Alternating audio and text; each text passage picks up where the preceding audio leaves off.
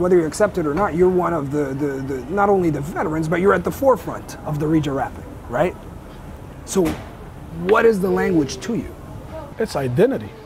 Identity. Yeah, it definitely defines who you are.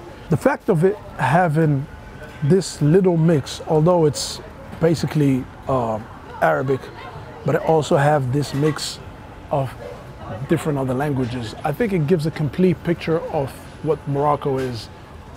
This idea of you can be Amazigh, you can be from French descent, you can be from Jewish descent, you can be from other countries, God knows what, but you still hold that identity, the Moroccan identity. That's how Morocco connects us through the language, through Darija.